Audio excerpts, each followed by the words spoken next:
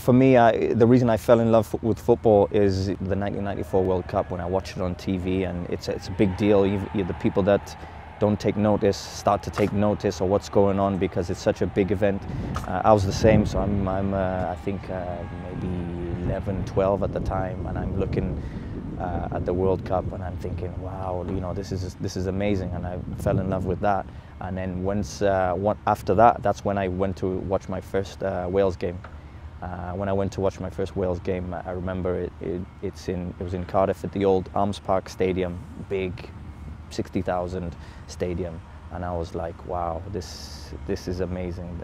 This is what I would love to do. When I made my debut, I remember that first moment when I came out, and I was a 12-year-old kid watching Wales. And then the first appearance that I made for Wales, and I knew I was going to make my debut, and I came out the tunnel and I looked around and the national anthem started going.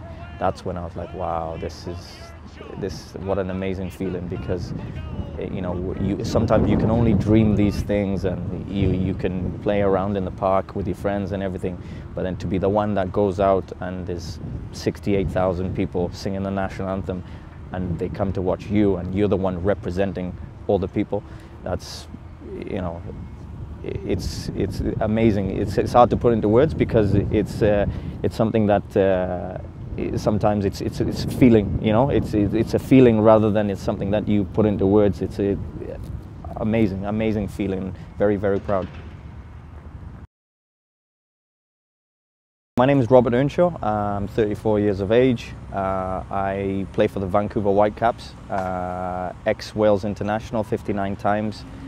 And some of the things I enjoy to do is music, go to restaurants, designing my hat company called Black Zinc, and just football, obviously, and enjoying time with my family. Misjudges that one, and a chance here for... What brought me here is, it's funny, I was thinking about it the other day. When I fell in love with football was actually the 1994 World Cup, which was USA 94.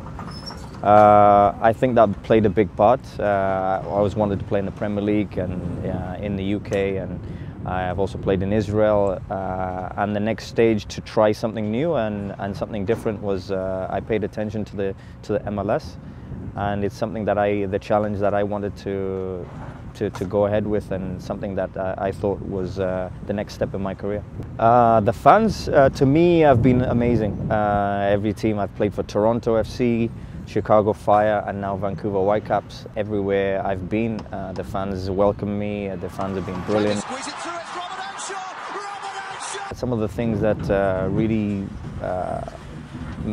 I guess, played a big part in me moving over, but I think one of the first few weeks that I was in the UK, I saw snow for the first time, and I was like, whoa, like, what is that?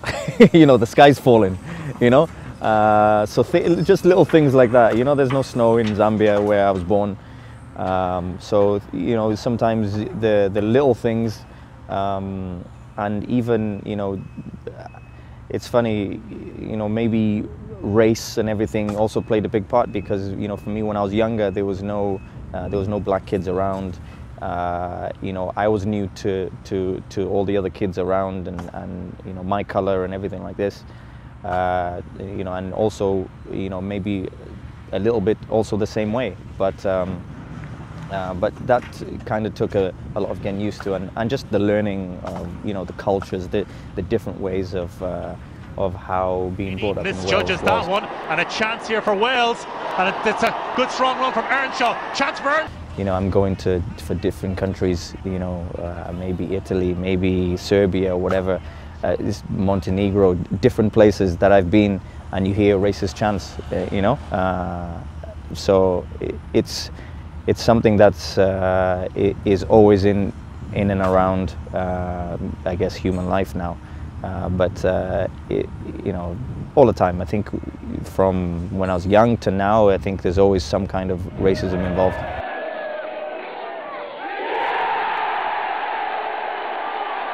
Immigration, I think they do. I think they do a good job. I think all the legislations that they put on. I think it's a tough one because there's always people who are going to be for it, people are against it. But I think overall, people,